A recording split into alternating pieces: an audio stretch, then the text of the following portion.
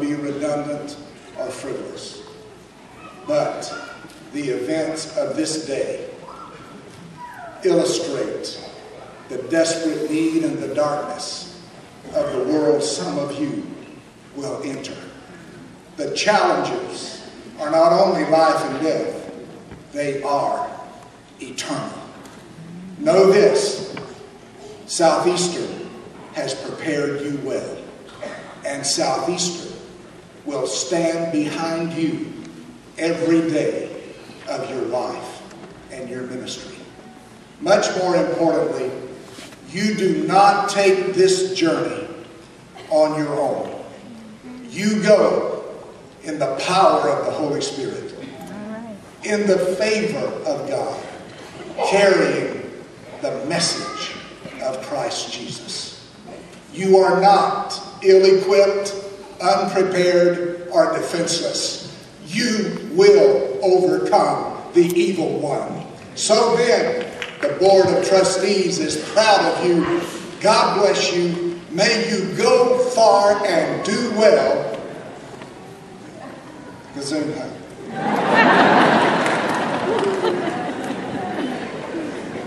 You will be interrupted many times in your ministry.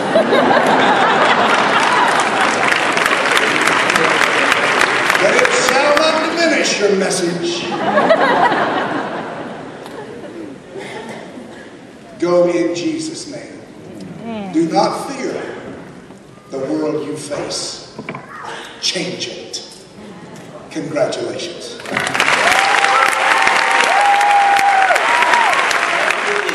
This evening to introduce to you the student speaker for the class of 2012. Good evening. To simply say words of thanks to the countless friends, faculty, and family members who have helped us get to this point would be inadequate. But seeing that we're all poor college students, I'm afraid that's all we have to offer. Throughout our time here at Southeastern, things have changed quite a bit. Our soundtrack to class is no longer I Believe I Can Fly, played on the saxophone. Now, students can be seen walking to class with air guitars as they jam to Jesus Freak by DC Talk, or performing solo human videos down El Prado while they sing I Can Only Imagine. Sadly, the buffalo chicken wraps are no longer offered for lunch on Fridays in the restaurant. I know, take a moment. Freshmen have no idea what I'm talking about. But some things haven't changed at all. Beacon Starbucks is still the #1 place to do homework, scout potential spouses, and Instagram all your favorite lattes. Guys still sit on a Prado with their guitars hoping to pick up girls. The Jesus Fountain is still the #1 place to propose to your fiancé. Anyone seen in the restaurant with a tray, instantly identified as a freshman. And washing machine #1 hasn't worked right since I've been here. But in all the change and in all the ways we stayed the same as a school, there are some things that have emerged as characteristics that have made our university great. Southeastern has been shaped and molded by the people on this campus who have made it their life purpose to serve our students with love and kindness. Our new administration and our faculty together have created a safe learning environment and a place where we can learn to become successful young adults. When I found out I'd be speaking tonight, I was kind of overcome with emotions that I feel like many of my classmates have felt in their final semester. Fear, anxiety, happiness, but an overwhelming sense of pressure. So I got on the phone with my parents and they talked me down out of a tree. And then I got on the phone with my dad and he spoke to me the way that only a career Sunday God pastor could. He said, "Son, your mother and I are very proud of you and your accomplishments. If you don't know what to say, just be yourself. And remember, it's only a couple thousand people looking at you anyway, so no pressure." Thanks, Dad. But he said, "Be yourself." And until this moment in my life, that line has only ever been a parental cliche that most of us have heard thousands of times. But now, since I'm fully responsible for who I am, it seemed to mean so much more. I thought long and hard about who I was, who my classmates were, who the faculty was. What have we really learned? And in that moment, I had a very, very reassuring thought. See, I am who I am, and you are who you are, because you spent the last 4 years of your life being influenced by the good people on our campus.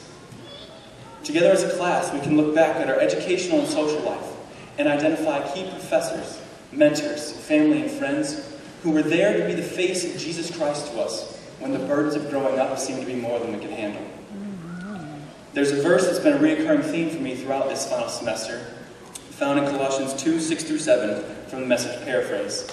It reads, "My counsel for you is simple and straightforward. Just go ahead with what you've been given. You received Christ Jesus the Master, now live Him.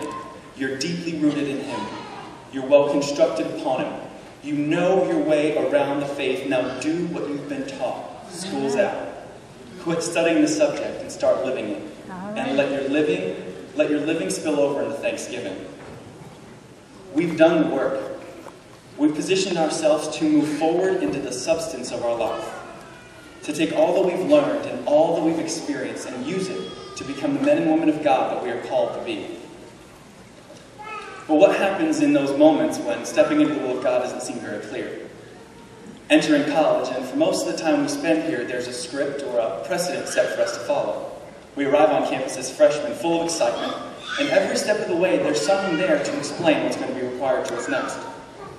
In most of my education classes, I learned all about the different theories of learning, how to set up lesson plans, how to meet the needs of diverse students from different backgrounds. There was one thing I heard that never really made sense. Professor Bratton said, "There will be times in your classroom when you'll face situations that are unprecedented and that no textbook could prepare you for." It was one of those things that I again heard but never really gave much thought to until I was in a classroom of my own.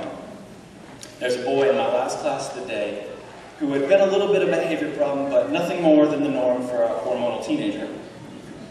In about my third week there, his behavior got suddenly worse. He stopped doing his homework, he started throwing sharp objects across the room, started using language that was beyond Southeastern appropriate. And it all came to a rise at one moment when he stood on his chair and he proclaimed his utter disdain for school, for my class, and especially for me. So I calmly asked him to meet me in the hallway, and I grabbed a referral from my desk, and I put on my best teacher voice. And I began to read him a list of things he had done to violate my rules while I was talking to him. He began to tear up, and I've encountered students like this before. I thought he was just trying to go to my sympathetic side, so I kept on with my barrage. And I looked at him, and I listened more, and then I said, "Listen, this behavior is so disappointing. You're much, much better than this." And then he started to really cry. So, of course, I stopped, and I asked him what was really going on. And he looked at me with tears welling up, pouring out of his face. He said, "Before you got here, I was just released from jail on probation. And if I get any behavior notices, they'll immediately take me back to jail." See, this was something I was completely unprepared for. No textbook or lecture I had ever heard prepared me for that moment. Who can teach you how to hold a student's freedom in your hands? I looked at him with tears welling up in my own eyes, and I said, "Look," I said, I believe in you. Okay, I care far too much about you to let you slip away like this. So I'm going to keep the referral on my desk. I'm not going to use it again until your behavior warrants it." He looked at me with just the biggest smile, and he said, "Thank you, Mr. Jack. I promise I'll change. I won't break any of the rules ever again." And of course, I anticipated that he might, but we walked back into class. And for the next week and a half, he didn't break a single one of my rules. He acted like a straight-A student, and he led the class in the discussions. It was awesome.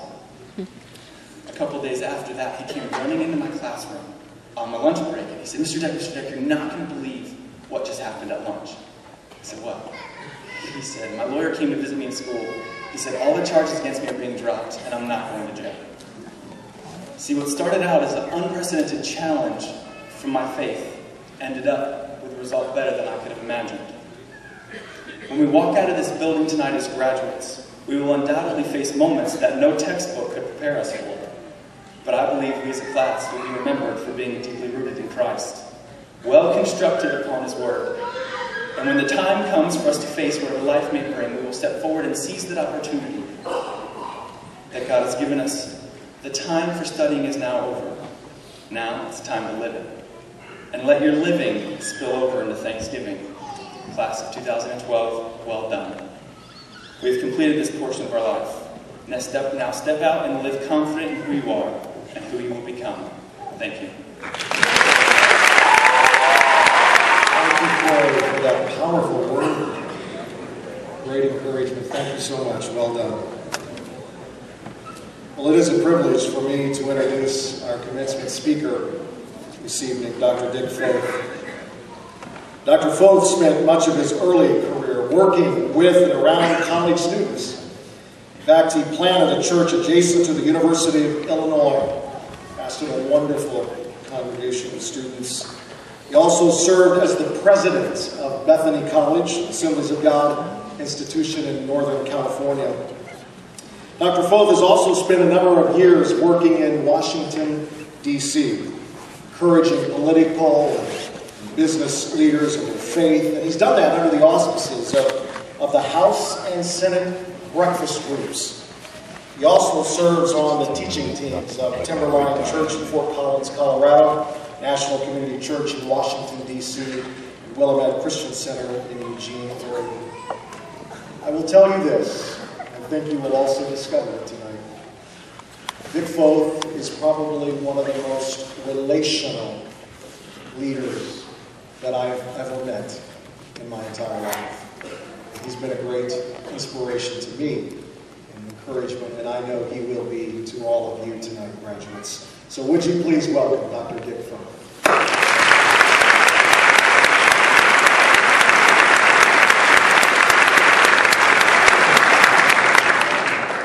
It's a delight to be here at Southeastern. Thank you to the leadership team of this administration, the faculty and staff who have framed this environment. Thank you, students, for all that you have done in helping this community be what it is. When you're a speaker like this, you walk in and you feel the atmosphere. You pick it up like that. I get the feeling you guys like each other, and this is very good. The only hard part for me is having to follow Corey Deck. Corey, tremendous. I think we should hear it from Corey one more time.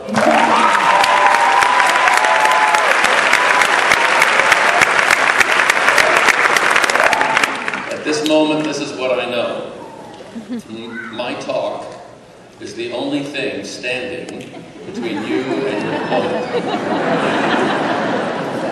So I feel a little like that preacher who got up and said, I have so much to say, I don't know where to begin. A little kid in the front row said, why don't you start somewhere near the end? So let's do that. 50 years ago, almost 50 years ago, I sat there. I had four-masted dreams and was a wee bit scared. 20 years ago, when I stepped down as president of Bethany College, I spoke to the graduating class. I was taking a year of a self-imposed sabbatical. I was 50 years old and trying to figure out what to do with the last half. And people would come and say, what are you going to do, President Foth? And I would give them the Abrahamic response from Hebrews, where he didn't know, he just followed it. And I would give him the faith response. I don't know. And when I said that, the whole graduating class said, yes! He doesn't know what he's doing either. I want to talk to you tonight as a grandfather. I'm about to complete my 71st trip around the sun. Ruth and I will complete 50 years of marriage in July. We have 4 children and 11 grandchildren. You can clap.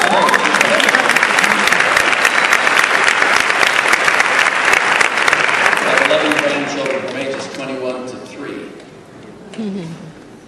When I look at you and your generation, some of you here are younger than others. Some of you are here, you transferred in after a couple of years in a city college, and others are here on the 4-year plan, and some are here on the 7-year plan.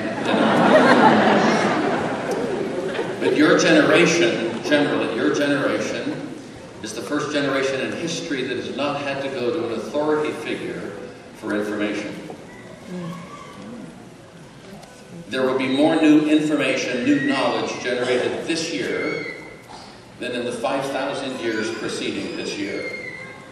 That's overwhelming. I talked to 6 Colorado State University students that helped me with some stuff last Saturday morning, and I said, what's the challenge for you? And they said, everything's changing. We have all these options. We're paralyzed by options. Everything is changing. We don't know where to land. And I asked myself the question, how do you deal with the anxiousness that comes when so much change is occurring? I believe at the core of all of this, there's a desire to connect and to achieve. And that's not dissimilar from my generation. Some of you here come from broken places, broken homes like I do. Some of you here have had challenges, stress points in your life like I did. I stuttered from the age of 5 to the age of 28. stuttered terribly or well, depending on how you view that.